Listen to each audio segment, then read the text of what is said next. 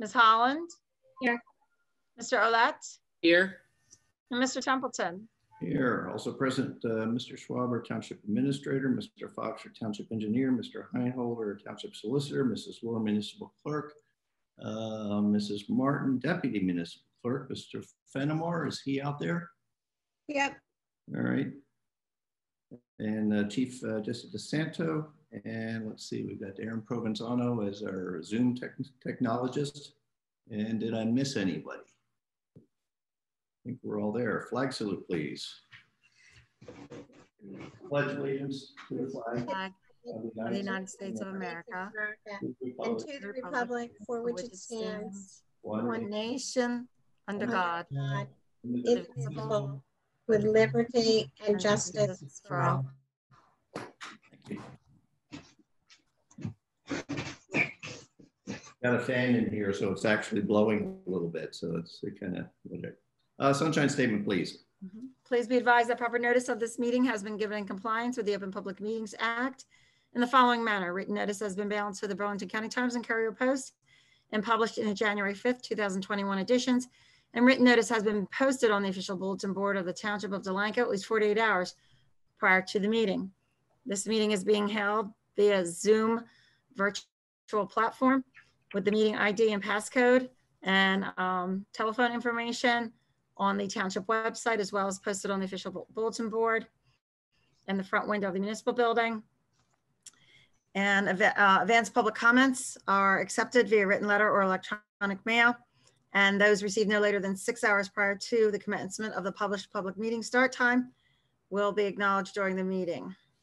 And they may be also submitted to the municipal clerk at jlaura@delancotownship.com or to the attention at 770 Coopertown Road, Delanco, New Jersey. And members of the public who wish to make comments or have questions during the meeting public comment sessions may either make their comments or questions via the audio option or by typing their comment or question via the Zoom platform chat option. And finally, the agenda for this meeting is posted on the Delanco Township website at delancotownship.com. Thank you, Mayor. All right, very good, thank you. Just to elaborate for newcomers to the meetings, we do have 2 public comment sessions. It'll be clearly identified as we get to them in the agenda. So there's one kind of after this first section and then one towards the end after the consent section. So first up on the agenda is Ordinance 2021-14. This is authorizing a grant of easement to allow for installation of utility line across block 500, lot 1.01, and thereafter transfer block 500, lot 1.01 in fee to Rivers Edge Homeowners Association. This is the second reading by title only in a public hearing. The hearing is now open to the public for this ordinance only. Are there any questions, comments from the public on this ordinance 2021-14?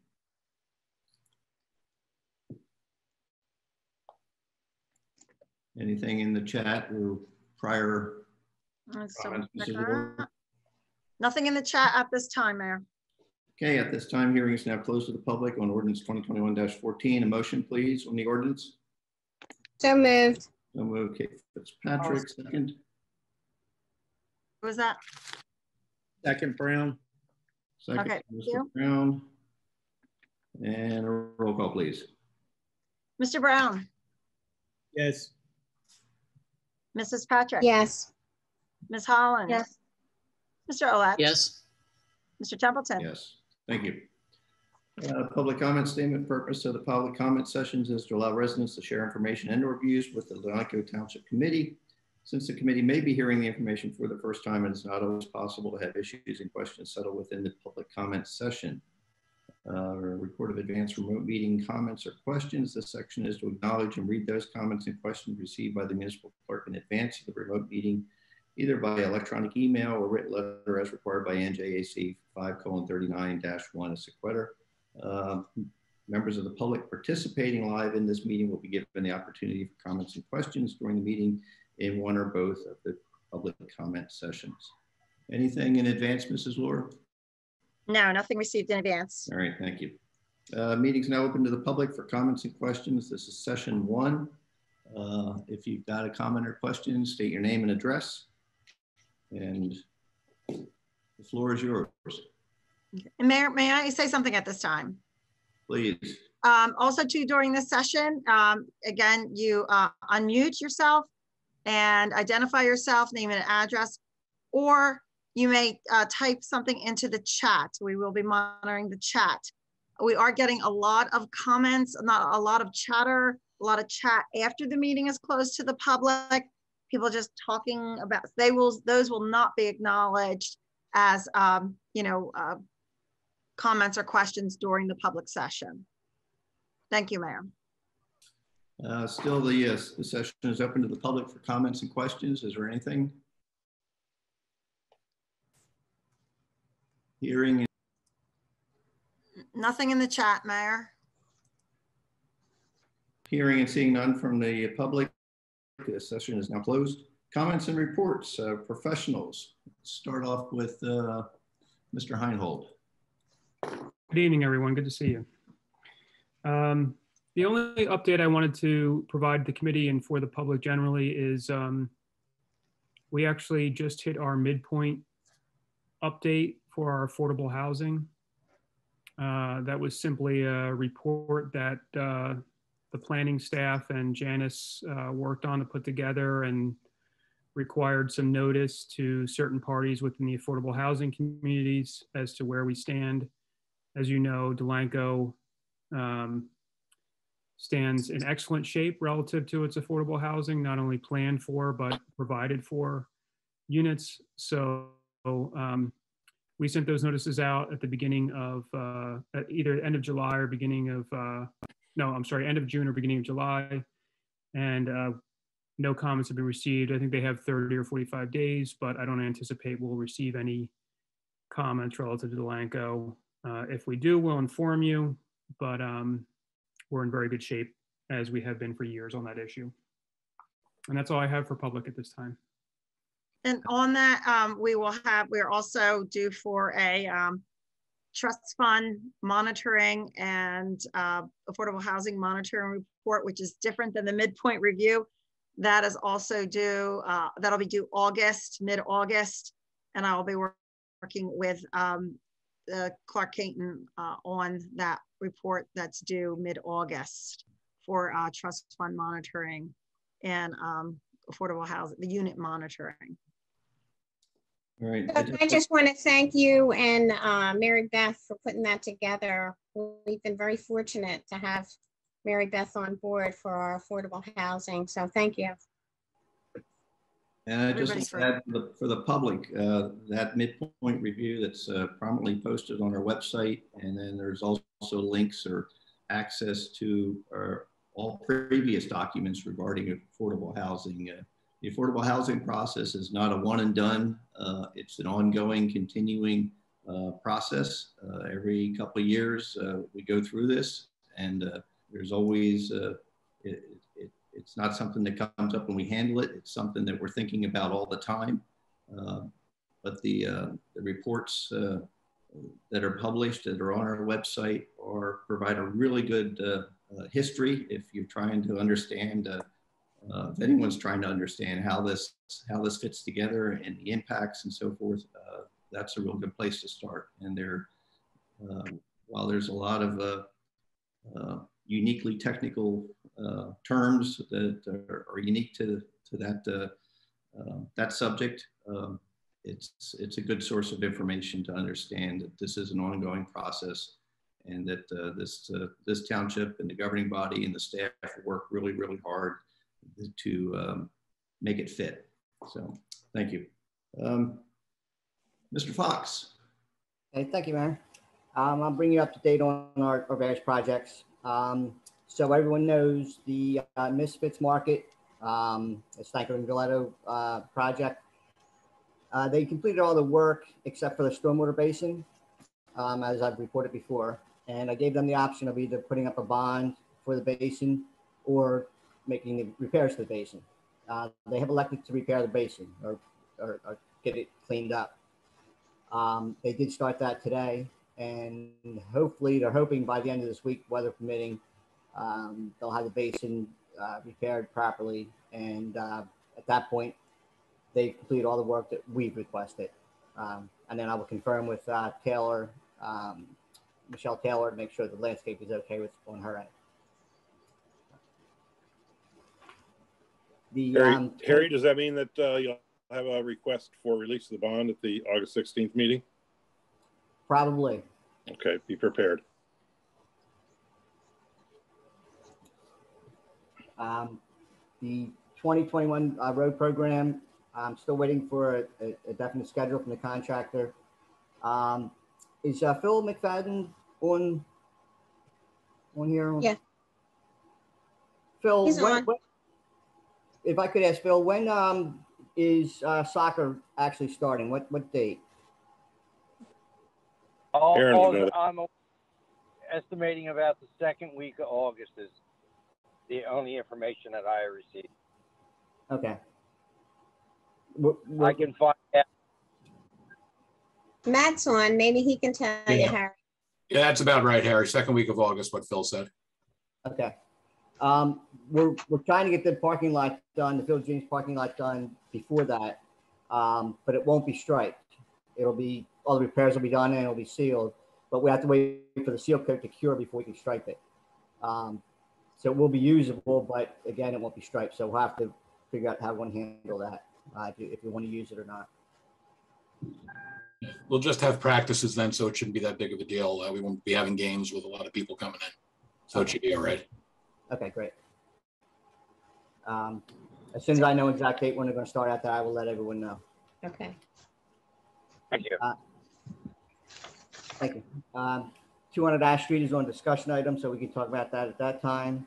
The Zubrook seawall, I don't know if Mike, if you're going to want to talk about that, or you want me to fill in everyone what's the latest on that. DEP, we are going to have, thanks to Mike, actually, we're having another meeting with DEP, and we're going to give another shot of putting the seawall in the original location. I don't know how it's going to turn out, but it's another shot, and there's a little bit more political pull involved at this time, so we'll see what happens. The Newton's Landing head wall, that is complete. As I notified you before, the contractor had some issues out there. He, when he was working on it, the head wall actually did, well, the flare down section fell in. It did what we were expecting it to do sometime in the near future. So it did take him quite a bit more work. He's not charging any more money. There's an argument whether it was his fault or not, and so it's just he removed the flare down section, rebuilt everything, put a new footing in, and it came out really nice. So if anybody's in that area and want to take a look at it, it came out nice. I'll be sending out some photographs for you this week. We have a few drainage projects that Richard and John and I have been talking about, and that is the first one would be the Robbins Lane ditch over on 2nd Street, 2nd and Robbins Lane, and then also on 2nd and River's Edge, the outfall in the river part of the outfall. I attempted to get 3 quotes. I received 2 for that work, and the first one was from Neary Construction, and their quote for that work was $15,835, and Thor Construction was $14,800. I went over with John, and he's all on board with it on the work that's going to be done, and Richard can speak as to the funds, and if we want to go ahead with it, we can authorize it tonight and do it by quotes. Yeah, there's sufficient funding that's within the budget. So unless anyone's got any questions, we can get this thing moving. If you just by motion, a motion and a second and a voice vote, just authorize that project. Good. Anybody, any of the committee members have any questions for Mr. Fox regarding, that's for the 2 projects, Harry? We're considering one project, but it's 2 locations. Right. Right up the street from each other. Right. Any questions from committee? A motion to approve So moved.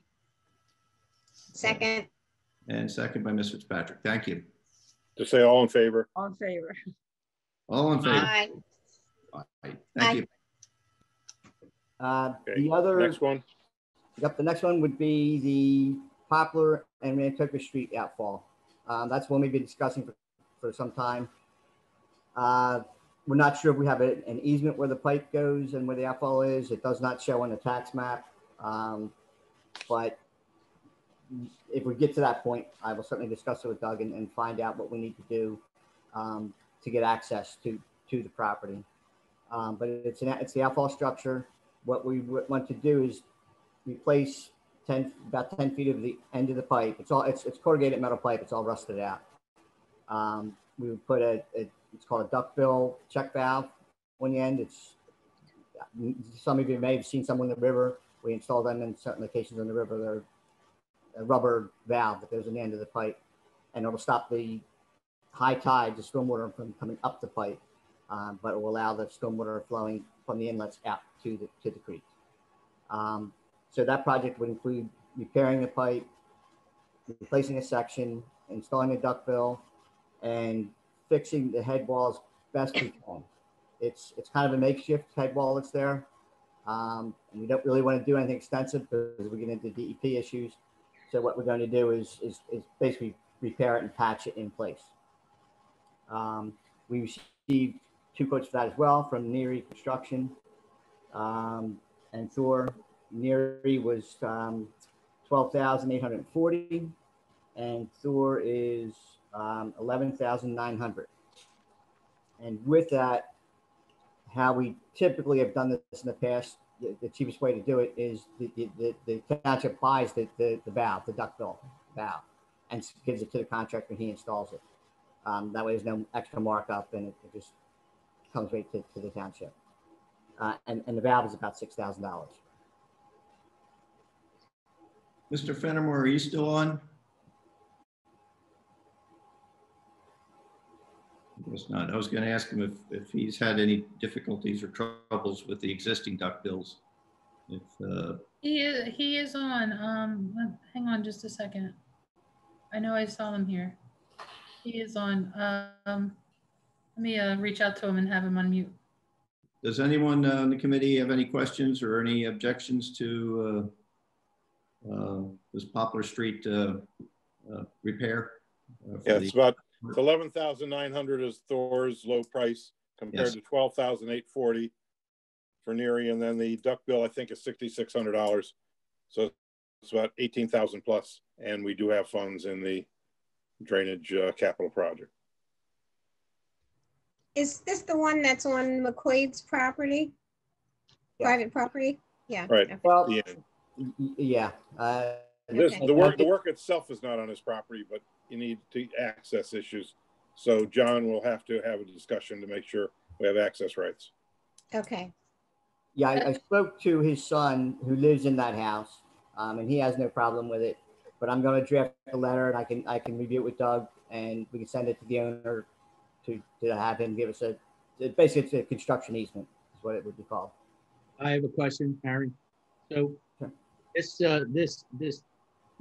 duct valve at Poplar and Rantoka, this is the continuation of the line from Hickory Street that goes down to Poplar and makes a left, goes down into the creek, correct? Exactly, yes. So we're tackling this. Is this going to help the flooding on Hickory Street? It certainly will help flooding from tidal flooding. It won't do anything for stormwater flooding, but for tidal flooding, yes, it will. So if it's high tide, it's not going to work. Well, if it's high tide, it will work. It will work. It's blocked the tide. It only allows water to flow one direction, only lets water to flow out. So that's the purpose of it. And if you have a storm, the head pressure from the storm water is more than the pressure from the creek water, so it will actually flow out. You know, a couple of weeks ago, we had a major rainfall, 5 inches, and Hickory Street flooded like a lake. And Mr. McFadden brought up the fact that we just had work done over there, and I as a committee member thought we were replacing that pipe under Hickory Street. And, you know, it turns out it really wasn't to address the problem. Yeah, what that was, we just replaced the pipe because the road was actually caving in. The pipe that was there had no cover on it, and it was cracked in several places, and the road was literally caving in.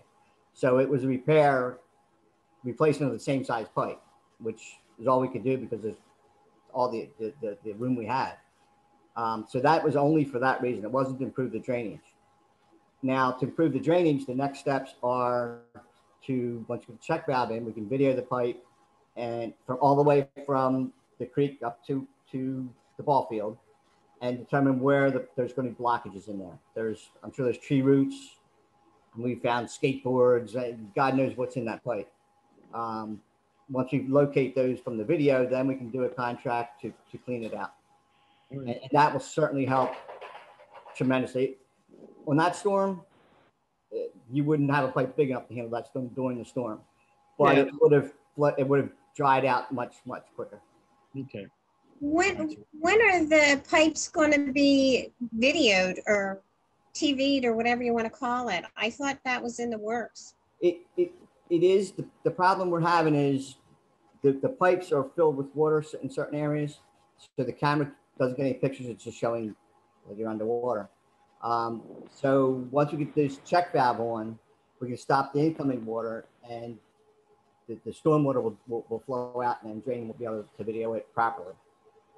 We can, and what I'm looking at is if we can kind of figure out areas that are very suspicious, like the tree next to the line, things like that, we can do spot videos at this time. And we're going to take a look at that and see if maybe we can do that and then get rid of some spot problems that we can guess where they're at. Good. I think Mr. Fenimore is online. John, yes. Good. Yeah, I'm here. Can you hear me? Yes.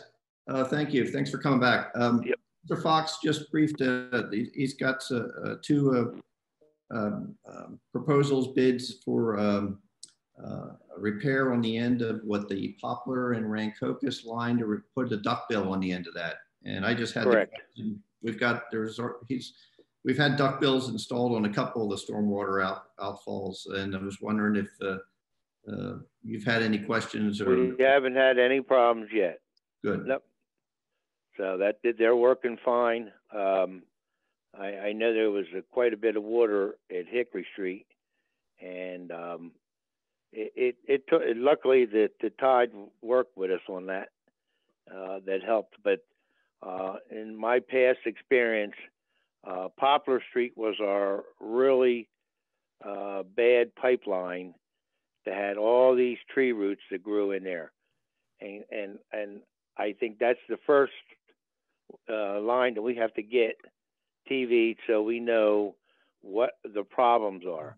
And once this line gets cleaned out, it should help it immensely. But with all the twisting and turning at Hickory Street going under the county road, which the county said they don't want any part of fixing that, it's always going to be the same there, because that point there at Hickory Street is the lowest point in the whole town. So the water's going to go, and with that much open area like that, of all the years that I've been here, I've never seen that field from fence to fence and all the way to Biata's pool. It was probably about 5 or 6 feet away from his pool. That's a lot of water. I don't think any storm drain could have handled that. So, but you know, getting these lines cleaned out is the #1 thing. It's got to get done.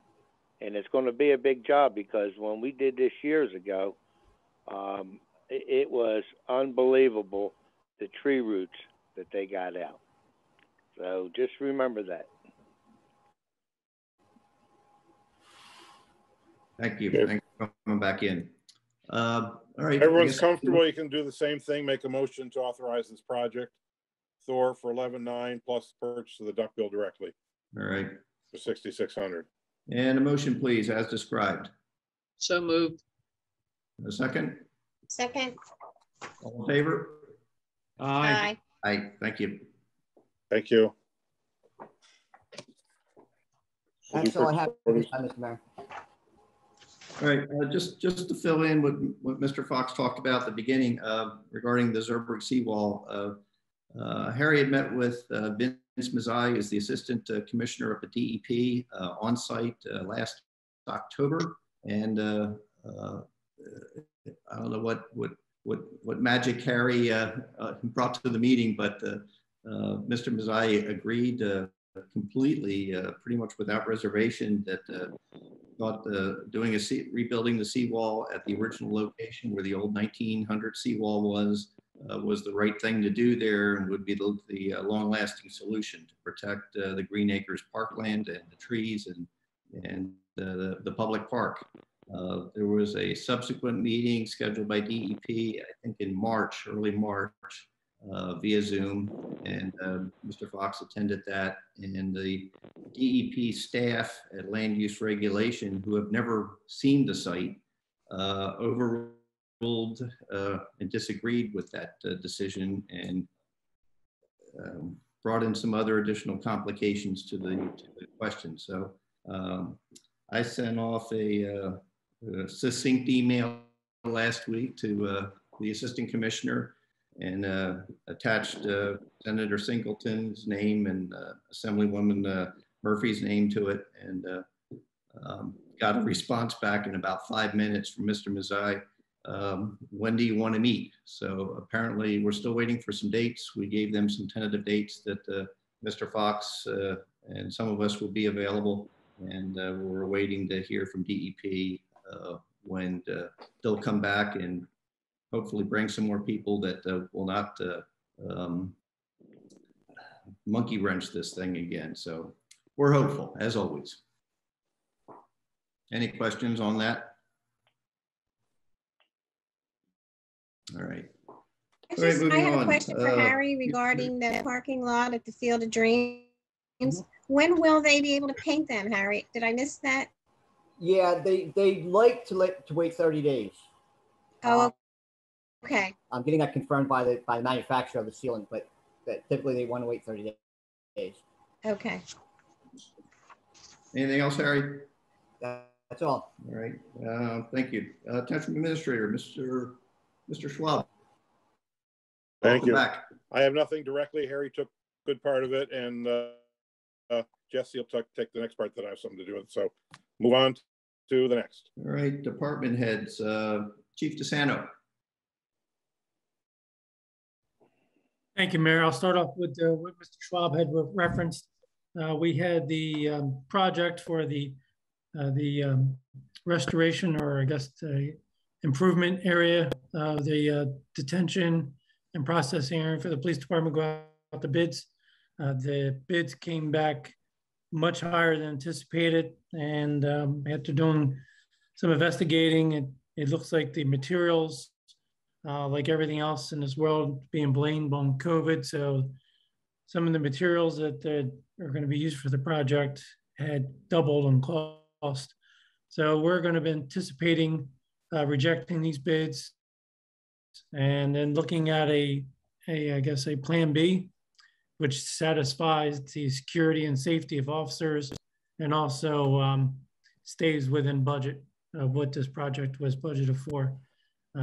If there's a way to satisfy both, there is no need to come to you and ask for more money, because I know that you're being stretched every which way, and there's infrastructure projects that need to be addressed.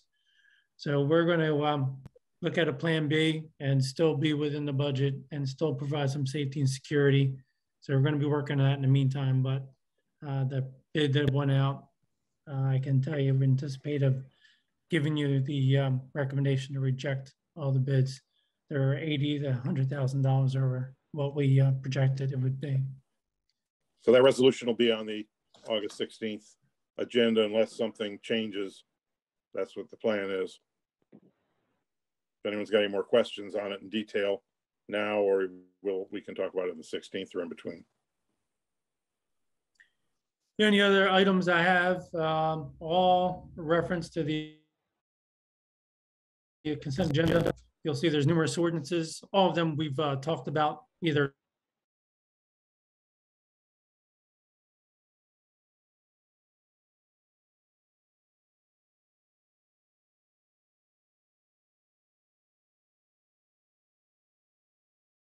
road since we had this discussion, so it's timely.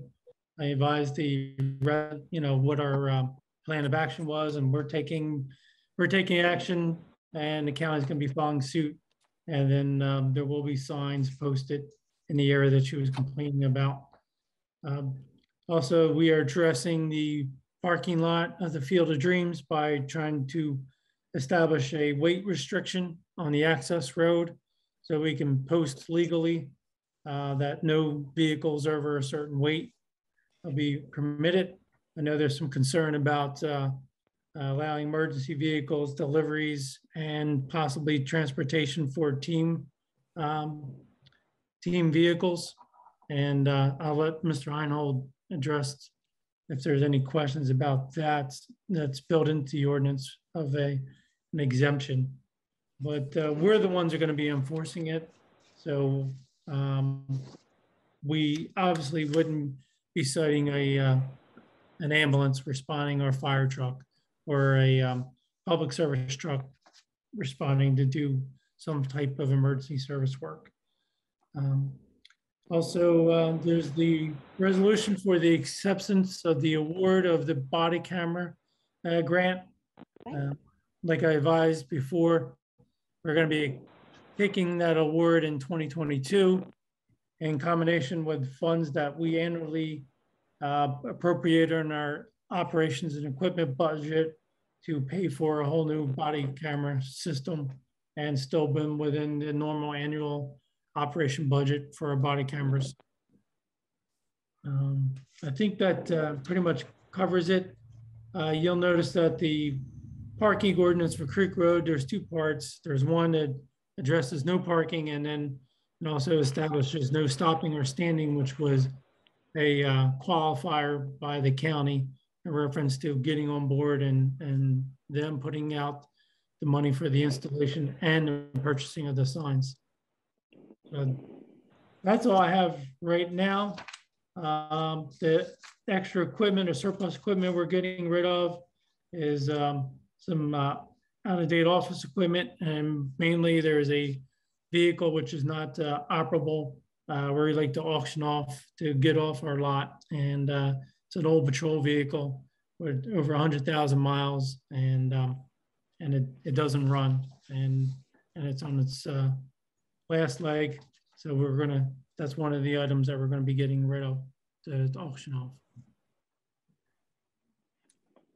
Maybe, yeah, Jesse and Doug can explain why we would have both a no parking and a no stopping and standing. Doesn't the no stopping standing cover the no parking, or could it be no stopping, standing, or parking in one ordinance?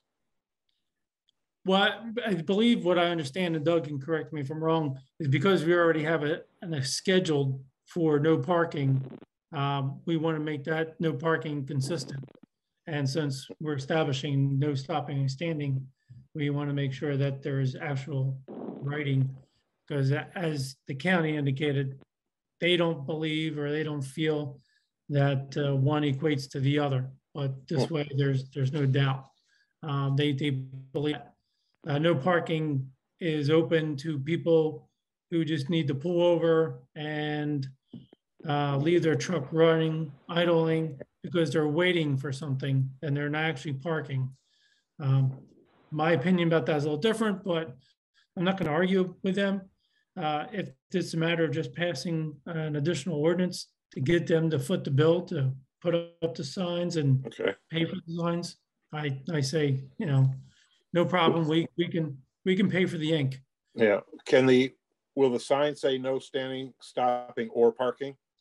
I think the signs are going to say no stopping or standing. They're not going to say no parking. I'll check with Joe Brickley, but he made it sound like it was going to be no stopping or standing. All right. Yeah. But I'll ask him if he wants to include no parking. They're going to get a copy of both ordinances. We'll send both of them up, and they'll see that we covered all potential bases. And I'll see if he plans on getting the sign to reflect both statements. or I guess all three statements: no stopping, no standing, no parking. Yeah, we'll see how that works. Maybe we need no stopping and standing also for Coopertown. We'll My opinion, no, but once the vehicle is no longer in drive, to me, you're parked. But okay. That's my interpretation. Okay, interesting. All right. Chief? Yes. Equipment that we're getting rid of, I believe in the ordinance or in the ordinance that we're going to, any bicycles or that were picked up or you have in storage? No, that's not included in this round. We do that like every 6 months. Any bicycles that we recover and they're not reported stolen and we can't track down the owner, what happens after 6 months, if it was a resident or citizen who found the item, they're given the opportunity to get the item back because they're the ones that located it. If it's found by a police officer, then what happens is we're required to auction it off after 6 months. The township can't take ownership of it. And we don't want ownership of it because most of these bikes are rusted and everything else. So we do that every 6 months. And next time we do a round, I'll make sure to point out to you it's bicycles. Last time we did pretty good. I think we had like $400 on the bicycles that we recovered over the last year. So that's something that's put out to the public through our website? There's a website, govdeals.com. It's open to the public. Anybody can put in a bid for the bicycles. We usually tend to do the junkie bikes and lots of 5, 10. And then if we see bicycles, which we know would go for a premium price, we'll pull them out and auction them actually individually. I think we had a bicycle, I think one for close to $100 last time. This resolution calls for 13 bicycles. It does? It does. I'm sorry. I apologize. These are bikes that we auctioned off already. Okay. Okay, I apologize. Yes, we auctioned them off in the spring. We do spring cleaning and then we'll do fall cleaning. So yes, these bicycles, that was the error on our part that we didn't submit the resolution. But when we're doing the vehicle resolution, we knew that we needed to include the bicycles. But when we do our clean out in the fall, I'll make sure to let you know. It's kind of like trying to follow the yard sale. Excuse me? This way we can let the local residents know that, the auction's coming up. And okay. Well, yeah, we'll post it on our Facebook page. Wonderful. Thank you. No problem. Anything else, Chief? No, that's it. All right. Thank you so much. And I'm going to jump in here between Chief DeSanto and Mr. Fenimore. As we've experienced, we had some significant weather in the last couple of weeks. We had the heavy rains on July 12th, the strong thunderstorm on the 21st, and the tornadoes, high winds on the 29th. And I just wanted to, along with the committee, to commend and thank police, public works, EMS, Washington Fire Company, OEM, and friends and neighbors, residents all throughout town that helped out with helping residents and pumping out and clearing trees and chainsaws and everything else. And as far as I'm aware, through all that, there were no injuries or significant damage. So I just wanted to highlight that and the great job there. And especially with the rash of the breakout of 9 tornadoes that are now have been reported last week.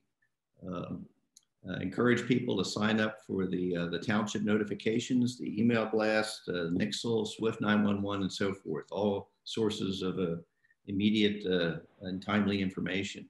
So if you're not on it, please get on it and talk to your friends and neighbors and family in town to get on those notifications. So very important. Mr. Fenimore, you're next. Yes. We've been extremely busy this last month. We cut all the township properties 4 times, and just keeping up cutting them has been a problem. What I did at the beginning of the year, I had True Green come in and along all our fence lines, weed killer down. Well, we've had so much rain that just washed it away, and I had to do another round with it just to help keep up with all the weeds and stuff growing all around. We put out about a half a ton of asphalt. I had to purchase some stone during one of the rainstorms, the real heavy one. It washed the right side of my road going up to the compost site. The boat ramp I still have to get to fix. I'm going to have to bring some big rock in there to help fill in that washout and get that back to where we can use it. So I haven't had a chance to get back to there. We've been going around this town cleaning storm drains like it's been unbelievable with all the debris and stuff. We had 5 trees go down. We cleaned them all up. We had actually one big tree go down up at the compost site right inside the gate. And then the other one was up the other end of the compost. And then the other 3 were out in the street. I started piling all the leaves up.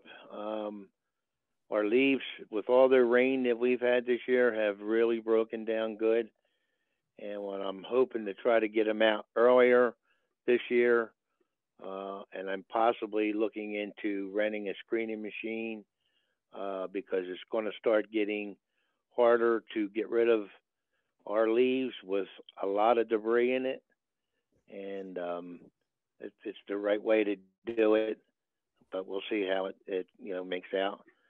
The county finally put up all the signs, which everybody knows, out there, the Coopertown and Enterprise, and they did a good job. And they went in and they got the machine to do it, and they put them right up. So that was great.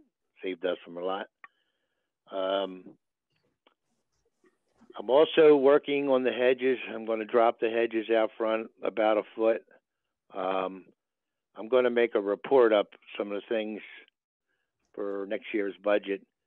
I don't know if anybody's been noticing that the sycamore trees in the township parking lot there are really getting out of hand. Between all the sticks, the bark, and the leaves, it's just been unbelievable. It just looks unsightly. And I got a few ideas that I think we should look into to make our town hall look a lot better. And that's about it. John, I don't know if this should be for our contractor who cuts the grass there, but there's an awful lot of grass growing between the curb and the parking lot in some areas. I've been addressing that. It's just so much. Terrible. Yeah, it I does. know. It just really does, and we got to really do some serious thought into this and try to do some things that in the future that for maintenance wise, and it just makes sense. When they planted the sycamore trees out there, I fought with them, and now and the gentleman that told me, well, the time that they get mature, John, me and you will be out of here. Well, unfortunately, right. I'm still here. I'm still here too. Yeah. And I see so much mess, the sticks and the debris, the bark. It never stops. Just never stops. And that's throughout the whole town now. So, I mean, it's just, a thing that you got to continue to work on. And also, the young kid that we have that's been working for us, he's doing okay. It's another hand, and it's a young hand, and that helps. So that's all I have. Thank you, John. Mrs. Laura, administration. For this section, just wanted to mention that the fall townwide yard sale is Saturday, September 25th. And EMS has confirmed that they will be doing their hoagie sale. And the other groups, you know, we have them participating unless they tell us otherwise. So right now, the fall townwide yard sale is on schedule for Saturday, September 25th. And I'll have other things later on the discussion section. All right. That's it for now. Thank you. Very good. And stop in with Mrs. Martin. Anything from Planning Board? The joint land use board meeting that was scheduled for tomorrow night has been canceled due to a lack of applications.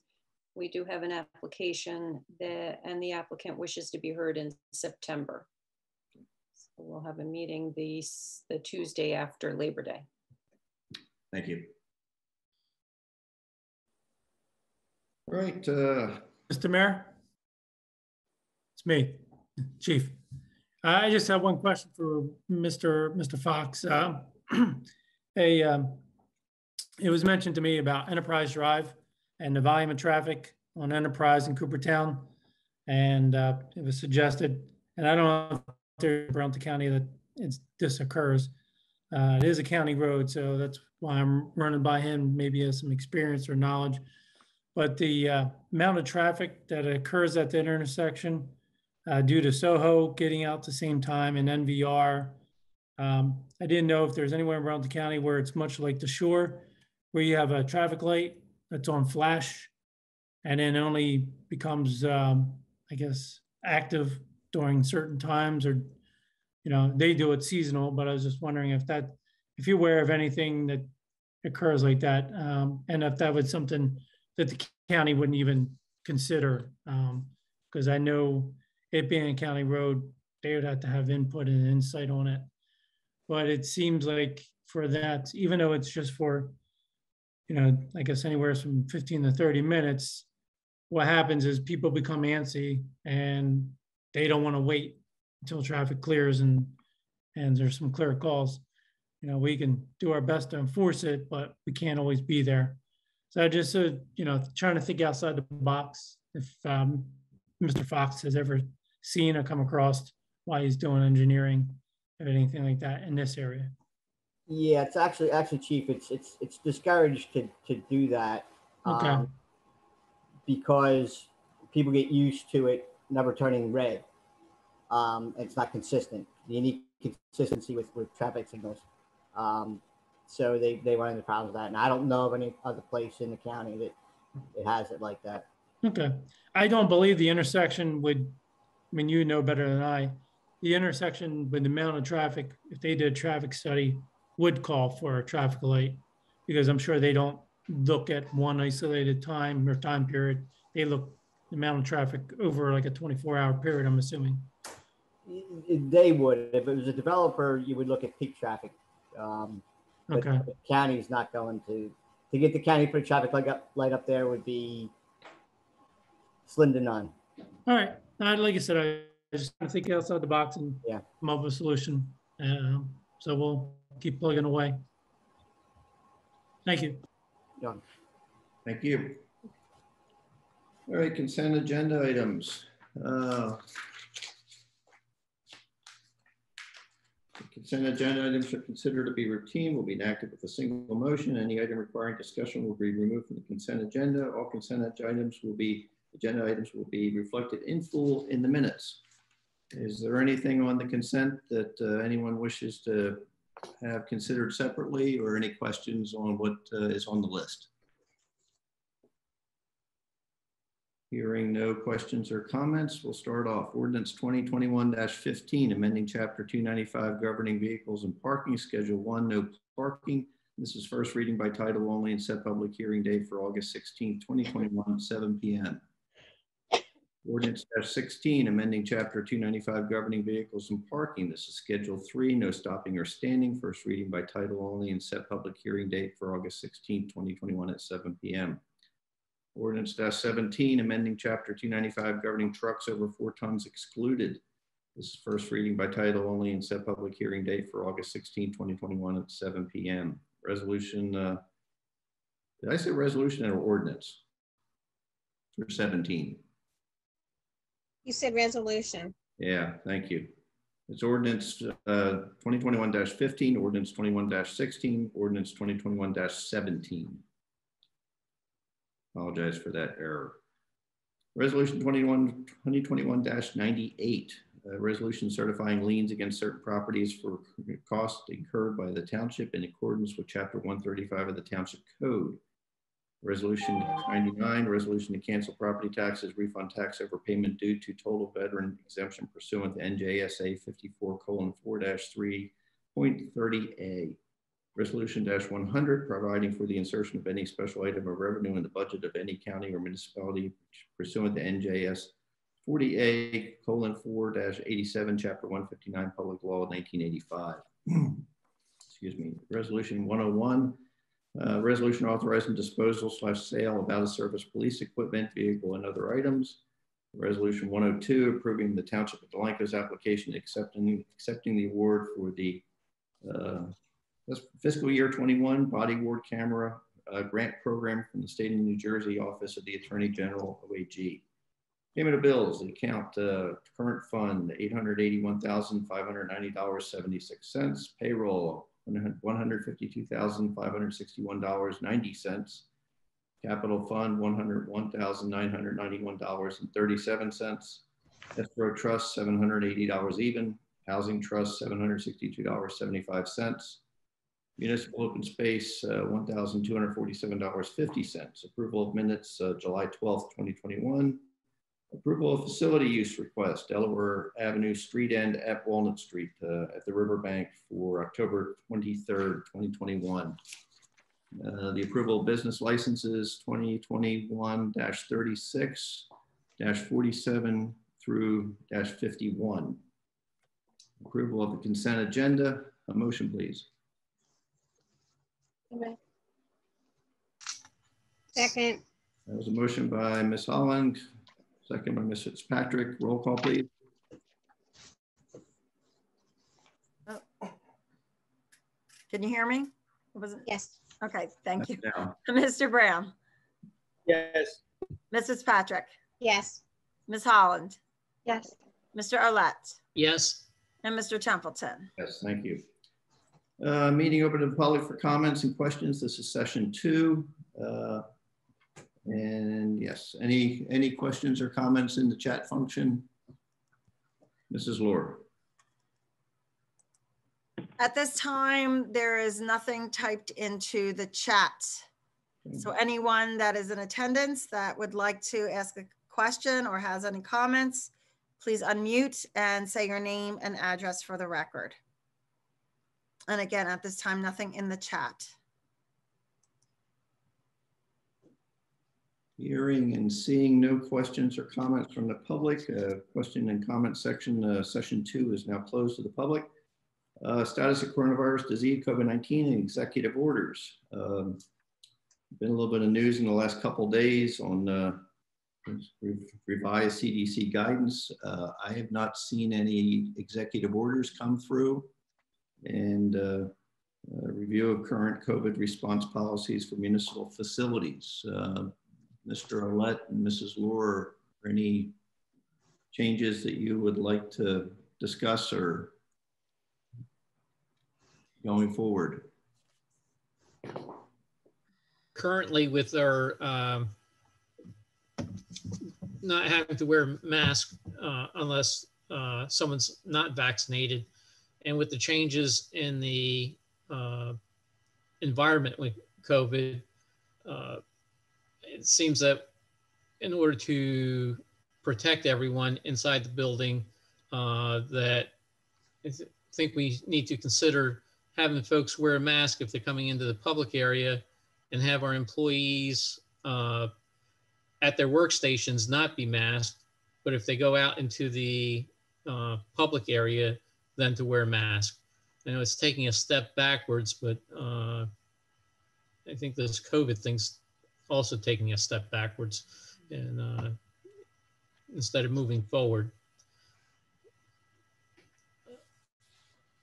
I also went onto the CDC website, and it was also in one of the emails forwarded. You can click on the COVID integrated county view. It's the COVID data tracker provided by the CDC. And New Jersey, most of the counties, including Burlington County, are in the substantial risk for transmission. 2 counties are high risk. That would be Monmouth and Cape May. 1 is moderate. We have no low risk. So the most of the state, including Burlington County, is considered in the substantial risk for transmission. We just heard today that Cinnaminson Township put back its policy where if you're coming into the municipal building, you have to have a mask on. And somebody saw that also one of the large box retailers, bulk retailers, has now gone back to, you must have a mask on when you go into the store. So just something to consider. Also the tracker, the CDC COVID data tracker also provided data charts showing in categories such as transmission, hospitalizations, percentage of COVID beds, percentage of ICU COVID beds is on the uptick in the county. And the rate of transmission is also on an uptick from late July till now. So it's something to consider right now. It's no mask. If you have a vaccination, if you are not vaccinated, it's recommended that you wear a mask. So it's given this data, it's something for the Township Committee to consider if you wanted to go back to requiring masks when you enter the building. And then for employees that when you're in a common area, whether you're vaccinated or not, you must put a mask on. That would seem to be a prudent thing to consider. Just a 100% mask for any public that's entering the building. And as Mr. Alette described, the employees, staff at their workplace, in their office, at workstation,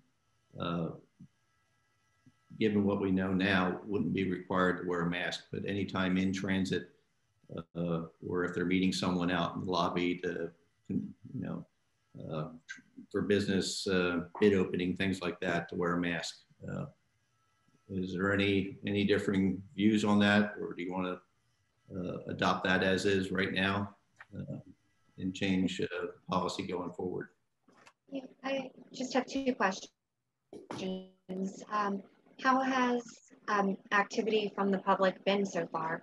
I mean, are there a lot coming into the building? Yeah, it's yeah. I'm not around during the day, so. Yeah, and then that room that was installed with the glass, is that being utilized? Yes, it is. Yes, that is being utilized. The service windows are being utilized. But we do have a lot of volume of people coming to the municipal building. And I'm sure when the tax quarter, which is delayed, by the way, the tax bills are not mailed out yet. Maybe Aaron Provenzano can talk to that a little bit more about the delayed third quarter taxes and when those bills will go out. But I'm sure we'll see an uptick of more people coming into the building when those bills are due. Aaron, when are they going to be due? 25th. I thought it was August 25th. I thought we did a resolution extending it to August 25th. No, it's not August 20th. It's 25 days after mailing. So the okay. Extended grace period is until August 31st. Good. So at that point, we'll probably see once the bills go out, Aaron, is that August 6th? They'll be mailed out by the 6th. Yeah. By the 6th. We'll see an uptick of people coming into the building for that. So it's busy. It's going to get busier. All right. I don't think we need to, at this point, go back to staggered sessions and locking the doors and not being open. But I think it may be prudent for the committee to consider a little bit stricter on the masking. The other question I wanted to ask is some groups, boards and so forth meeting there, should that extend to those meetings, people coming in, you know, recreation or environmental or whatever meeting in the municipal building?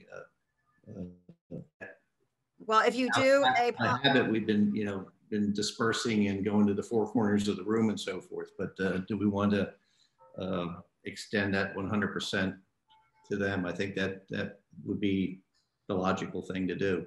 Yeah, I that's the other thing too. I'm glad you brought that up, is that we have the courtroom is set back to the way it was pre-COVID. So there's no spacing of the chairs. They're all ganged right next to each other. The shields are down. And if you were to have a policy where if you're in a public common area, which the courtroom would be, you must be masked. So we're not saying, you know, the other aspect of that is social distancing. And then for meetings, maybe removing some of the chairs again to create that social distancing. Because right now they're all right next to one another. I wouldn't rearrange the furniture. I mean, people, you know, can find their own space on the aisles and so forth in the rows. So, is the committee in agreement to move in that direction, or do you want to defer this another 2 weeks and see what happens? But I think it's the smart thing to do, given, and I've run into some businesses where the signs have changed, and up on the window on the doorway, it's you know, 100% masking. I think that it's better to be safe than sorry, and that we should require anyone coming into the municipal building to wear a mask. In the common area, right, Kate? Or Yes. In the common areas, yes. I don't have an objection, being that I'm not in that work environment. If it makes our employees feel safer, then absolutely. Let's go. All right, well, let's do that. Do we motion, or all in favor, or how do you want? Right, John Brown's trying to say something, and are you muted, John? No, I'm here. Can you hear me? Okay. Go ahead, John. Right now. I'm not wearing a mask. I'm not. I'm going to come in that building and I'm not going to wear a mask. Everywhere I go, we're not wearing. I was just in a bunch of hospitals. Yes, you wear a mask inside a hospital, but that's a little different scenario. People are sick. But we've been beating this up for 1.5 years now, and I have moved forward. And for the folks who are not vaccinated, that's their personal decision, and they run the risk of contacting COVID. Not me. I've been vaccinated. My family's been vaccinated, and we feel we are safe. And I don't want to go into regression and have to mask up. But it looks like I'm outnumbered here. But I did want to make that point that you know, we really need to move forward. Thank you. Any other comments? Thank you, John. The sad part about this is, with the COVID, folks who have been vaccinated, had both shots. One of the senators came down with COVID over this past weekend. And so there are, I guess, this new strain is still hitting people. And I personally feel that I have an obligation to, because children are not able to get vaccinated, the younger children aren't. And at my grandson's day camp, they had to shut down because one of the children came down with COVID. So in the past, didn't seem to be as critical that kids were able to bounce back from this or had immune systems to fight this off. It seems to be, there's no respect here from this, I guess, new strain that's coming down the pike or is out and about. So that'd be my position on it. Again, wear the mask and let's look out for each other. All right, what do you need, Mrs. Laura? Just an acknowledgement from Township Committee, a majority either that we are going to stay with what we have right now, which is the only mask if you haven't been vaccinated, or to go stricter with common areas. You must have a mask on, vaccinated or not. I think where we ended up was all public entering the building is to wear a mask, and employees to wear a mask in transit through the building.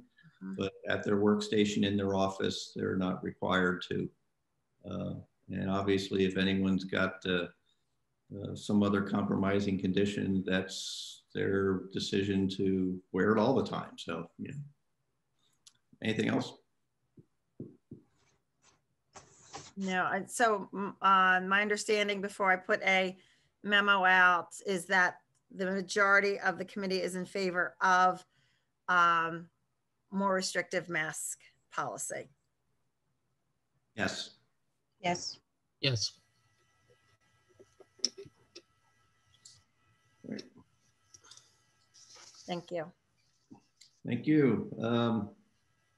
Yeah, the vaccine stuff, the county, we got late notice of that. They sent some canvassers out to people knocking door to door, giving information on the vaccine location. As the county seems to kind of put stuff out a day or two late or a week late on some things as far as notification on where different pop-up vaccine sites are. One just came out today, and some of the locations dates were last week. So, but the latest data, and actually it's about 2 weeks old, Delanco is right in the middle as far as the county vaccination rate. 70% in Delanco and 70% in Burlington County have been vaccinated, completed either one of the J&J or two of the other types. The lowest municipality is at 36%, and the highest is at 74% in Burlington County. So anyway, and the last item, I sent out a survey to all the department heads as far as their personal protective equipment. Look in the drawer, look in the closets, and see how much they got. If this thing starts rolling back, that we've got enough for our employees and staff and first responders going forward. So since things might have gotten dusty on the shelf. And that completes that correspondence, Mrs. Laura. I have no written correspondence. We did receive a telephone call from a resident that lives next door to where the building was just demolished on Burlington Avenue, concerned about that their fencing was taken down. And I believe that Mr. McFadden, Phil McFadden, chairman of the REC, has assured that the fence will be put back along that line, building line, property line for that resident. And the resident was referred to Recreation Commission as they oversee the park areas. The county is aware of that fence, and the county is actually replacing that fence. That's the one that runs along that property owner's property line, not right. The one along the arborvitae. That's not going back, right? Not our fence. Our fence is not being replaced. But the white one that was along the building line for that resident, they said it is going to be putting back a white 6-foot privacy fence, I believe. Yep. Okay. All right. And that's it for correspondence. All right. And that property will hopefully soon be turned over to us, correct? Yes, I forwarded that information, a couple emails to Doug as well, so he can be prepared. They'll be preparing a deed, an easement, and I thought there was one other document, but I did send that to some emails to Doug, so he's had a heads up that it's going to be coming. I believe the county's going to actually prepare the documents and forward them to you, Doug. Okay, that sounds good. All right. Excellent. Discussion items, status of solid waste collection delays. We limped through last week. It started out good and then kind of ran off the rails again. and stretched into Friday and Saturday. Well, I just think it's time that we send a formal letter, maybe from our attorney, because I don't know what's happening with Beverly and Edgewater Park, but you know, I'm getting a little annoyed seeing our trash cans out for 3 days, and it smells and it's obnoxious. And we have a substantial contract, and we should have it enforced. I talked to Mr. Wolbert up in Beverly, and we had discussed getting together. Mr. Schwab was out last week, and when he returns or is back, schedule some kind of a four-part meeting with Edgewater, Beverly, and us, and the South Jersey, and decide how to go forward on this, and if we're going to exercise some of the provisions of the contract to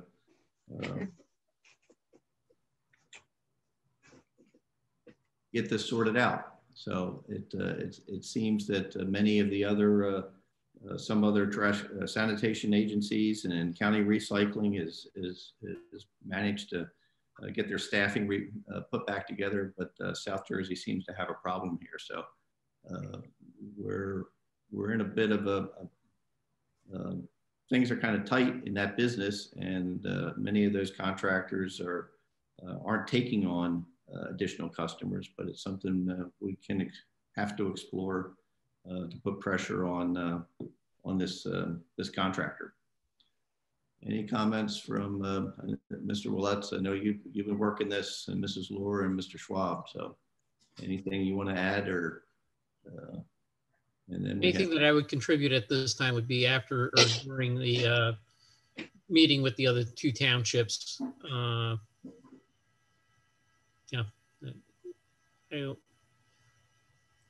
It would be an adjustment to scheduling, but that doesn't hold their feet to the fire right now with the current contract. Yeah, I think Mr. Walbert did calculations that we could all do and notify them of what the penalties are and indicate we have a right to withhold that against their next bill, which is what the contract requires, and make sure that we have that ability to do that when we're ready to do it, whether it's this month, next month. But by not even notifying them, they have no fear of going forward. But face-to-face is absolutely necessary.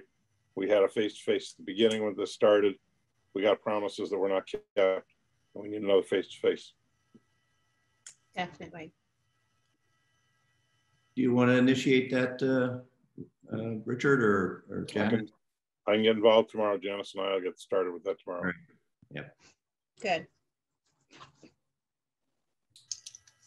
All right. Status of advisory subcommittee formation, cannabis zoning and land use study. I've sent various emails out to the groups, and I've asked that those volunteers or people that are interested forward their names to Mrs. Lohr and collect that.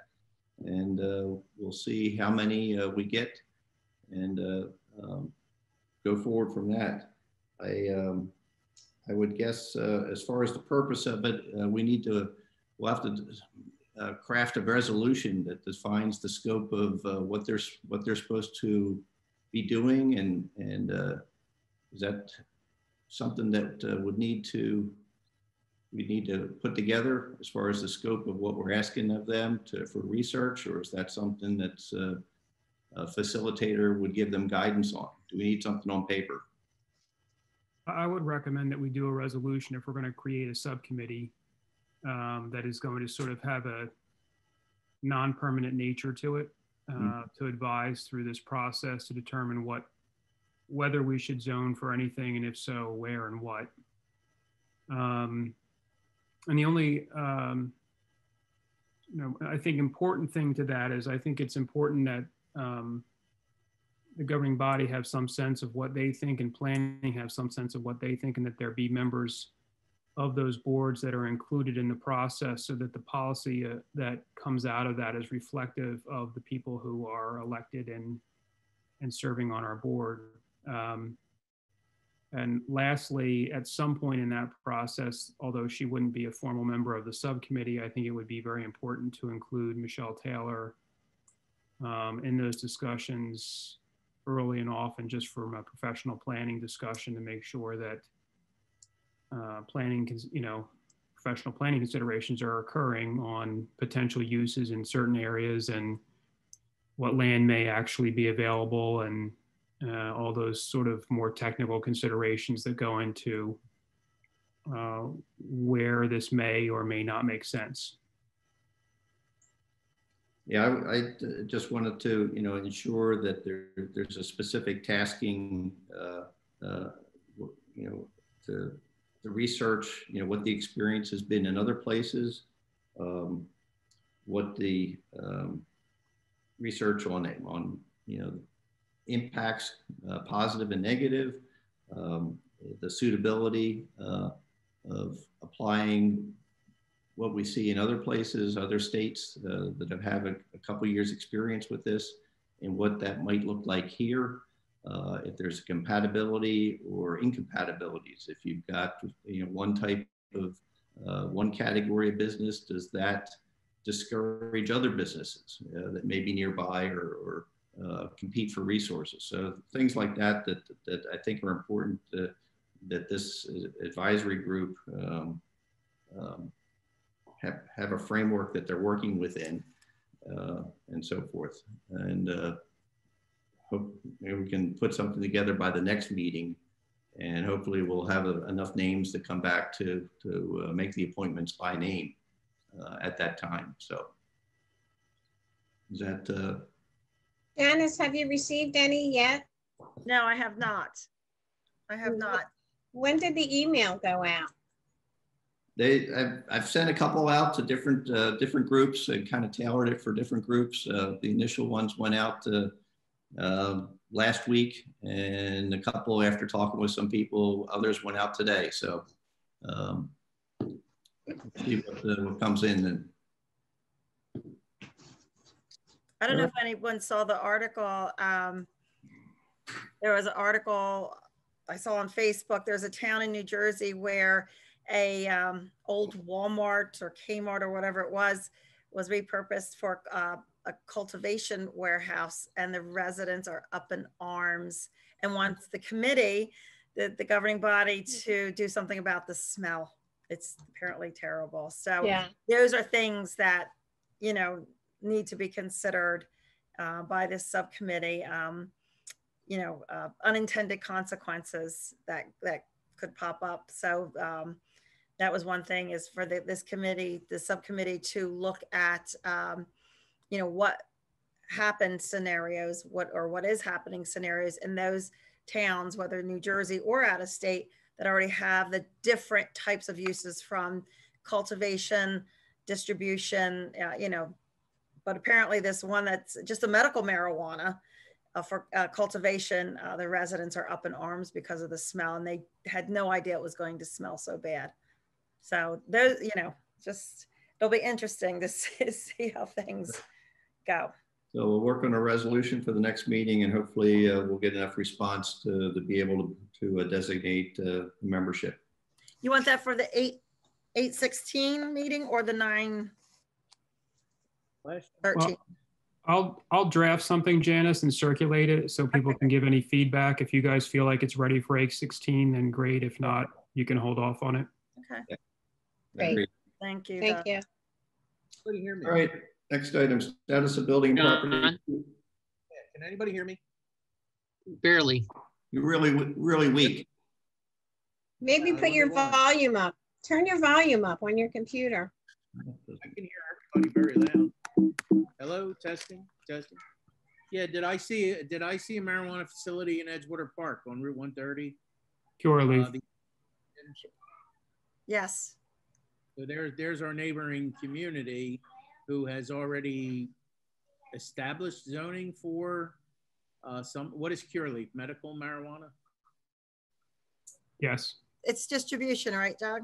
Yeah, it's medical, but it will, I think, transition into general. Curaleaf is sort of the main name down here. I think they have a production facility in Hamilton.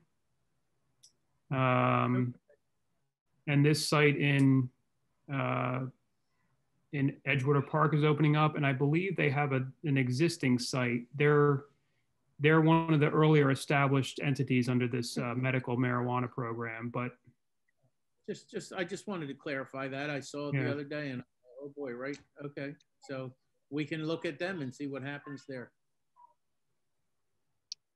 Very true.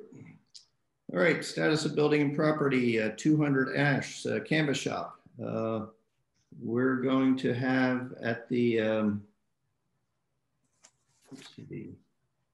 September 13th meeting, if I'm correct, a public discussion on the disposition of the canvas factory, the brick building. At the June meeting, the committee made the commitment to retain the land as a public park, but the status of the building, we'll have an open discussion and invite the public for their comments as to use or future use of either that or another facility that may or may not replace it. So I think that what we received the proposal from the engineer for professional services for demolition, and we'll put as a separate item, not in the consent agenda, early on, to vote on that resolution, and you can open it up to the public. So when you've heard, you can either make a decision then or postpone it. But if a definitive decision is made to demolish, you can accept the engineer's proposal and authorize them to proceed. And, you know, they'll let you know that when we get the bids. That's the action step that you're able to take at that point in time. You received Harry's latest estimate. Demolition costs between 110 and 130, depending on whether you have to bring in clean fill or whether you can bury it in place, depending on the usage. So by doing that, it doesn't get postponed. You either vote to authorize. If you don't want to demolish the building, then don't vote on the resolution. Vote no on the resolution. If you want it demolished, vote yes on the resolution, and you'll go from there. any committee comments on that process right now? I'm good with the process as we're moving forward. John, Chris? I'm okay. All right. Kate? I'm good. All right. So Mayor, committee, do you want this like email blasted, put on the website that there will be a special session at the September 13th meeting for public input on the disposition of the building at 200 Ash Street? Or just as an item on the agenda? Or do you want us to actually, blast, email blast it, post it on the website? How would you like to do this? Because there was some talk at the previous meeting about doing some special notification. I think it should get some wide publicity, so it's not considered or taken as a surprise. But we should advertise it a little more broadly than the legal requirement. Which there is no legal requirement. I was going to send the same emails we did last time. Yeah. The Joint Land Use Board, the Environmental Board, that group. But the question Janice asking is, do you want to just put it on the website, or we will put it on the website? What about the email blast? Email blast. We didn't do that last time. The police Nixle, we didn't do right. How far you want to go with that? Well, I think what we had before on the website, yes. I don't know about an email blast. Does anyone else? I think it's been a discussion item for several months on and off, and I think that we need to finalize something. I thought we did have one meeting where public input was discussed at one point. So giving them an additional time to put forth their feelings is a good idea. But I thought we did part of that already. No, we did, and I think we had. I know I had proposed something back in March, and I think March or April, and I think budget, some other things overran that, and it kind of got muted when it finally came through. Let's, as an initial step, let's repeat what we had on the website and leave it at that. And if we have second thoughts in the next couple of days, we'll amplify that. How's that? Yeah, I mean, you've got the meeting on the 16th to make the final decision. Yeah. You're not going to do this till the 23rd of September, but we'll start getting the word out so people who actually have an interest. There were very few people who actually read all the stuff. Yeah. And as I pointed out in my email, if any of you want hard copies, because they're fairly voluminous to send emails of any of those 5 reports that are out there about the property, let us know and we'll put hard copies in your box, or we'll email it to you, obviously. And that'd so be let us know. So you guys you're up to date. At least of you have to make sure you've read everything. Yeah, that'd be the preliminary study and the environmental right ERI reports on the findings and so forth. So, all right, any other comments on that? On 200 Ash Canvas Shop? All right, status of sidewalk installation plan. Yeah, I just put that on there just to verify. At the last meeting, you approved the engineering work to be done on it. And I just want to make sure everybody knows we're going to get started on it. Harry's indicated they're starting the survey work so that the next time you'll see anything is when we're out to bids. So the goal is to get out to bids for in front of the municipal building and the municipal garage. As a separate thing, we did the Chapter 159 for the funding. So that has been set up. So we're just on here as to let you know that we'll be moving forward on it. Good. If anyone's got any questions? No questions. Good. Just going to move forward. That's important. Go ahead, Harry. Move forward.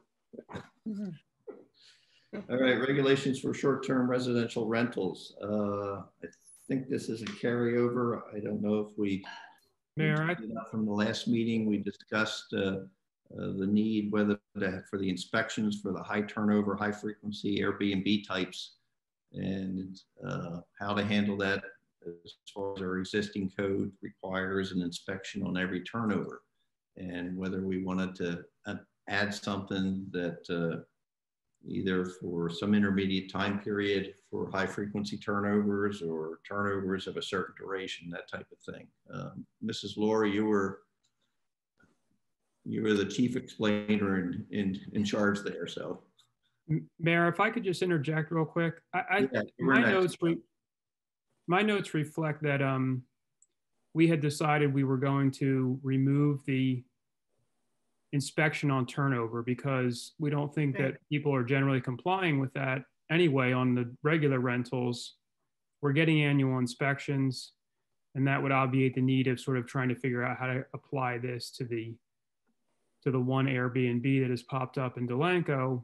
And I think also not sort of, I wouldn't recommend putting anything special in relative to that type of use at this point, because I think it's such a formative area of the law that I feel like we need to see how things shake out a little bit and maybe what the best opportunities are long-term to deal with any issues that may arise from those specialized uses. So I had a note just to remove that annual or that inspection that was on turnover. And I thought that's where we fell at the last meeting. So I don't know if that helps in trying to get us from point A to point B, or if there's more to talk about. That was my understanding as well, but that we were definitely going to add that to our rental ordinance, that they at least have a yearly inspection. I thought that's what we decided. So they would be covered under the yearly inspection. The issue would be we'd just be removing any interim inspections because yearly is enough, and probably most people who should be contacting the town to say I had a change in tenant and I need another inspection are not doing it. Exactly. Yes, some do.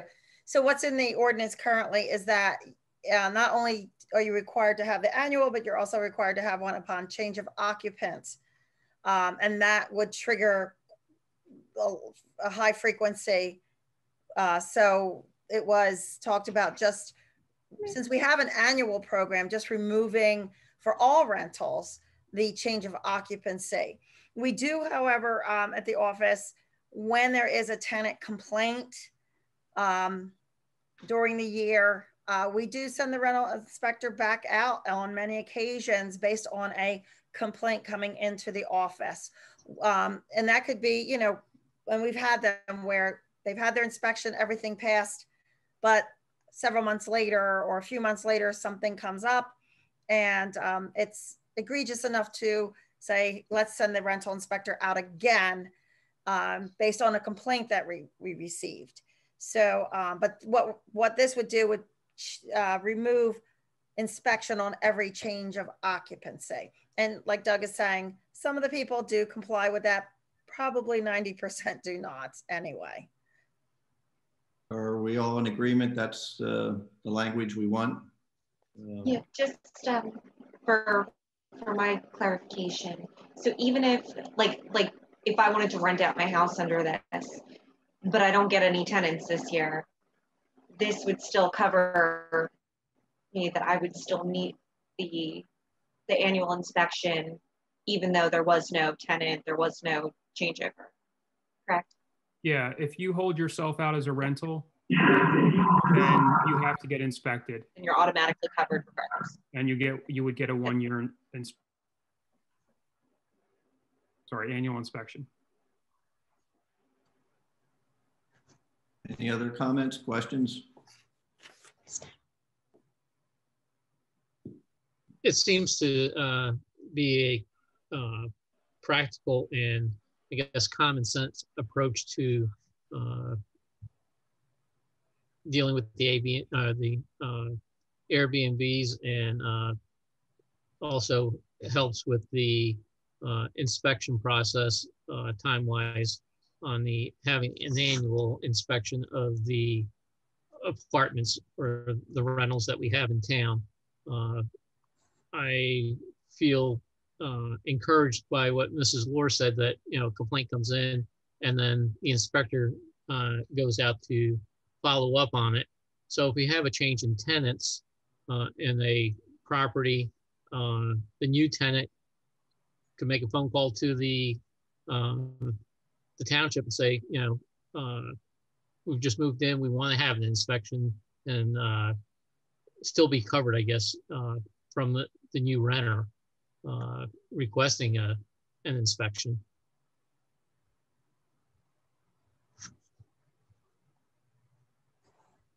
All right. Well, Mrs. Lohr, you get with Mr. Heinhold and cut and paste. All right. Did that go out? We're good. All right. I think we're set. Thanks, Mike. All right. Your notes are better than mine, Doug. Thank you.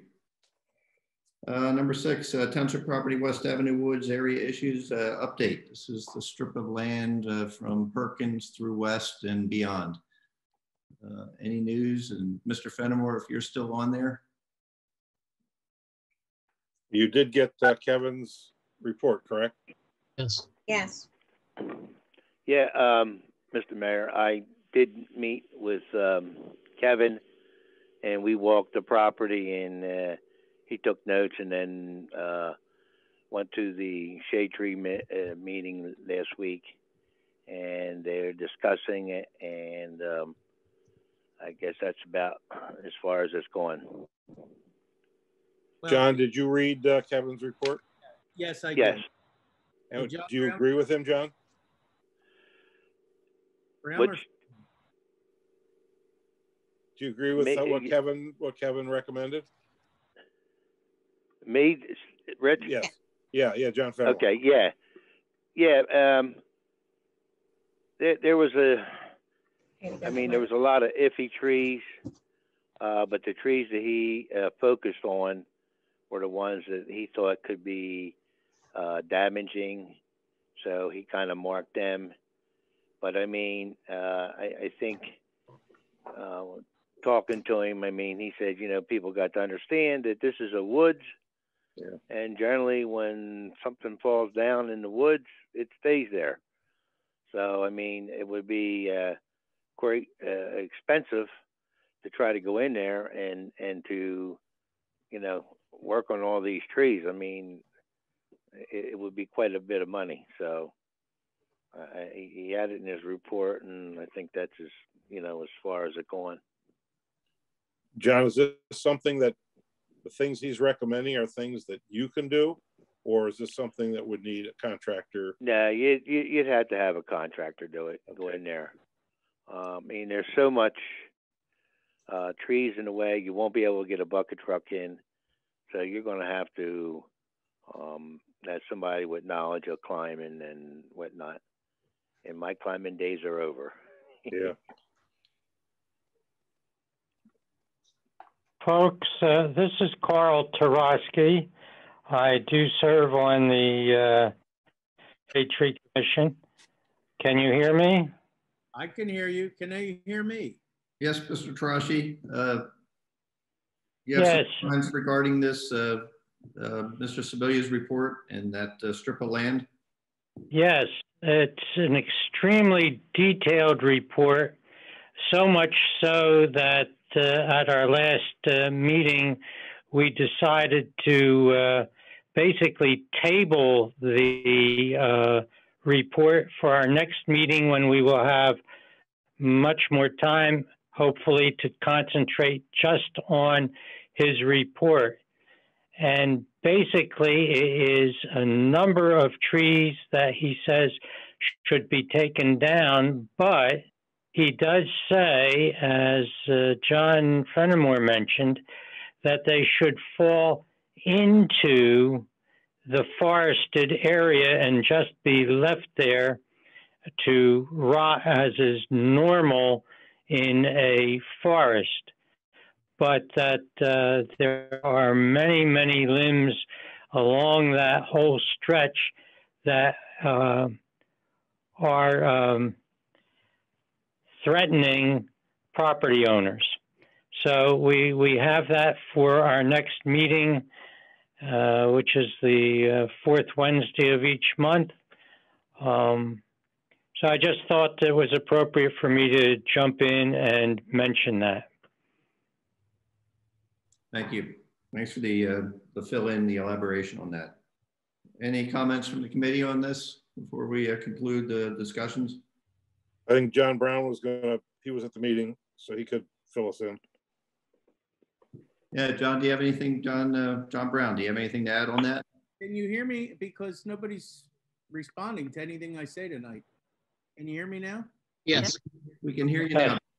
All right, so I read the report, and you know, I was at the Shade Tree meeting, and you know, the way that I heard it was this issue was reverted to the Township Committee for us to, of course, review the report and discuss it, because ultimately it will fall upon our shoulders with the proper budget money. And I think this opens up a can of worms on all the forested areas within the town that abut, you know, private residential properties. You know, I have dealt with trees from my neighbors, and the rule is if it hangs over my fence line, I can cut it. Okay, and if it's a hazardous condition to where something's going to fall, I'm going to cut it once it reaches my property value, my property. So, you know, every time we talk about this wooded area up there, West Avenue and along the dead end streets, it's a very costly discussion, whether it be put a road up there, now it's to clear it out. I would just be careful. You know, we had those residents on West Avenue did not come to us and say they were having a problem. It was the one resident on Perkins Lane.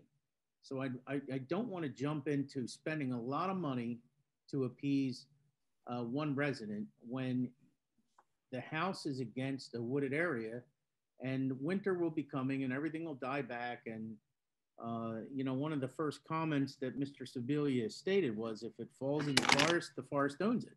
So I don't want to beat this up too bad. No, I completely agree. I mean, that's the logic of nature. And as you say, if it creates, if a tree in that strip becomes a hazard extending over onto private property, then that should be addressed. But otherwise, you know, if it's a woods, you know, nature takes care of it. There's no reason to try to blaze a trail in there, and we would blow our shade tree budget in the first 10 feet. So, well, there was more than one resident that's complained, and Glenn Latshaw has complained. I know he hasn't complained recently, but he's complained a number of years, and John Fenimore is aware of that. So he's one area. He's on West Avenue. So I think those complaints should be addressed. Yeah. The new one on Perkins and West Avenue where Glenn Latshaw lives. I think they both should be addressed. Yeah. Because you come back to the committee on more than one occasion, nothing's ever been done, and I think those properties should be addressed. Well, I think Mr. Fenimore has taken care of the one, or has talked to the resident up on West there, and it becomes an issue of access too. I mean, it's a case by case basis. But as far as like what Mr. Brown was saying, there's no need to go in there and blaze a trail and try to get to it from the inside. So I think it's being handled as best as and economically as we can right now. So, any other comments on that? Any other discussion items? Anything in addition to what was published? And we have an executive session, some items to cover in there. And if there's no other comments at this time. Mr. Mayor. Yes. There were a couple things that Mr. Fritz had put out there. One had to do with the history board not being advised about the canvas factory. And I'll ask Mr. Fritz to, I guess, just chime in real quick here, not to extend the meeting too long, but to give his opinion or whatever he's inquiring about. Thanks. Yes, thanks for the invitation. Peter Fritz, 303 Union Avenue in Delanco, Secretary of the History Board. And I don't really think that I'm speaking for the whole History Board, but I am speaking for myself, who's on the History Board. That I think it was 13 years ago that we formed the Delanco Advisory History Advisory Board for the purpose of providing some advice to the Township Committee about historic properties and what shape they were in, and if there was a question about preserving or even acquiring. Our resolution that formed the organization even talked about acquiring property under certain circumstances, but it never seems that we're really in an official capacity asked to come together and provide any input when these historic buildings are endangered. Now, we just lost 507 Burlington Avenue, which was a 150-year-old building. We know about, Peter, I knew, yes. We knew about it 6 years ago. And for 6 years, when people ask me, I've been defending the Township Committee and defending the Bridge Commission, saying that this was necessary because it was a traffic situation, and the roadway was going to be changed, and the elbow was going to be softened in the whole thing. And I was saying, it's a shame, but this is something that has to be done because of the traffic. Right. And now I'm learning that they were not even going to change the roadway. And Right. we just came down because he didn't like the way it looked. I mean, that's It was a safety issue, Peter. This was a safety issue. The county originally purchased that property because if they had to make a traffic change, they're still going to keep an easement on that property. But that building was also a safety issue. And it was owned by a landlord who has other places in town who wasn't taking care of the property. So it was an opportunity for the county to purchase it in the event that they needed to change the roadway. They have no desire to change the roadway right now. They feel that the vision itself will help us and not have to put another crosswalk where the ice cream bar is. But this is, the county's owned it for probably 7 years, I think, 6 or 7 years. 6 or 7 years. And but you know, 6 or 7 years ago, preserve. it wasn't in as bad condition as it was a week ago. Okay. Right. And so Peter, what's the argument? I mean, you knew about that. The town knew about that for years. The camera shop is, you know, we've advertised it. We've talked about it for months on end. It's not a surprise. And as I said, we're going to have a public forum at the September meeting, and this is okay. So it's a public forum, but we're not being asked as a group that was formed to provide advice to the township committee. We have not been asked to provide, you know, formal input to this stuff. If we happen to hear about it, and then we, you know, respond. But I'm not sure what the procedure is when something comes up. And we've had discussions before about demolition permits. And when a demolition permit is issued, that the history board is supposed to get several weeks notice, so we have an opportunity to at least, you know, preserve on film, you know, a historic building before we lose it. But it doesn't seem to be a really good interface between the Delanco History Board and the Township Committee. And I just wanted to point this out, that we've lost a number of buildings now, including the commercial building right next door to 507 that we lost a couple of years ago. Right. So it's just, we can talk about the procedure of, you know, how we interact. Okay. As your liaison to the history board, Peter, I have kept the history board for the number of years that I've been the liaison up to date on everything that's happening in this township. At any time, any member of the history board is certainly welcome to suggest to the township committee, to recommend to the township committee at any time. And I attend, if I don't attend the meetings, I send a report. I mean, I'm there, you know it, and you have the option as a board or as an individual to write something to the township committee. And I believe some members of the history board did make some comments regarding the building, 507, and also regarding 200 Ash. So I would put your efforts into writing something that can be documented if that's what you want. But in any case, these old buildings become a safety issue, and the township doesn't have the funds to secure them and to reopen them. It's not something that a small town like Delanco can do. And I think our history board should be aware of that. I mean, I don't think that's something that we would have to continue to tell you.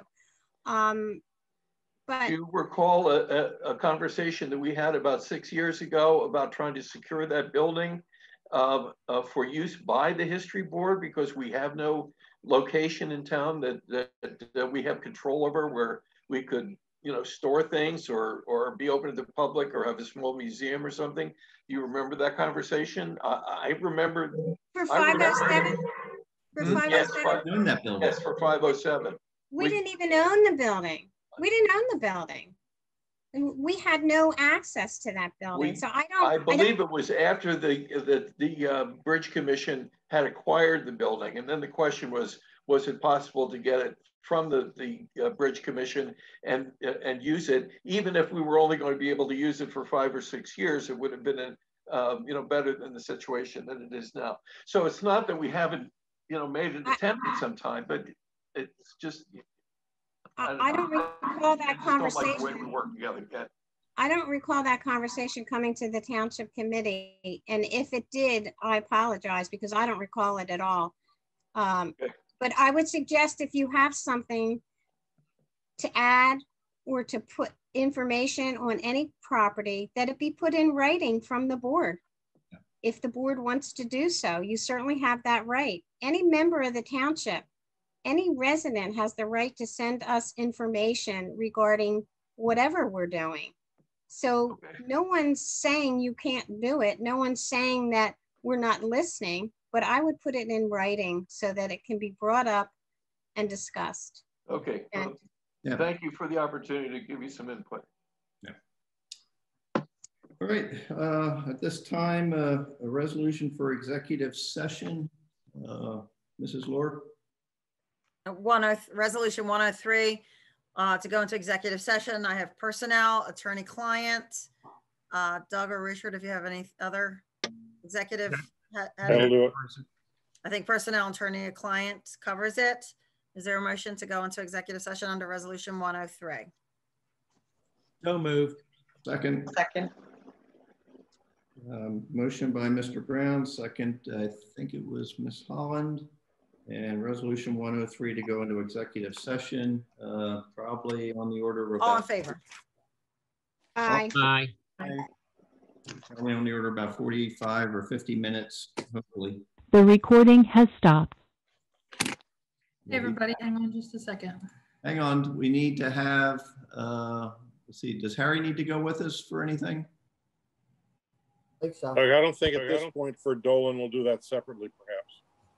Yeah, I agree. I'll just give a quick update on Dolan, and then we'll have a more substantive discussion later. So yeah, we'll get him later. We'll get Harry later on the Dolan thing. No, remember, you don't, are you there? You do not meet again. Oh, well, for Harry, he's not back at a meeting until September 13th. Yeah, I think we're going to talk, we were talking about having just a staff meeting on that and a report back. Not a full committee until we sit down with that. Right, digest what came out today. Yeah, too last minute for that. Right. All right. So Harry, I guess you're set free. Okay. Good night, everyone. Thank you. Good night, Harry. Chief, you're done. Good night, Chief. Good night. Night, Chief. And are we going to breakout room, or is this just hang on a second. I'm waiting to for everybody to calm down. You're going into a breakout room. And along with Mr. Good night, everyone. Good night, Kitty. Good night, Kitty. I think everybody's out of executive, back into public session. All right. If there's, we're all back, correct? Mm-hmm. Everyone's back, yes. And recording has resumed. All right, very good. If there's no further business, a motion to adjourn, please. So second. Second. Good. Favor? All right, got it. Thank you. Okay. All in favor? Aye. Aye. Aye. Have a good night, everybody. Be well, everyone. Good night, everybody. Aye. Have a good night, everybody. Night, Aaron. Aaron, thank you so much.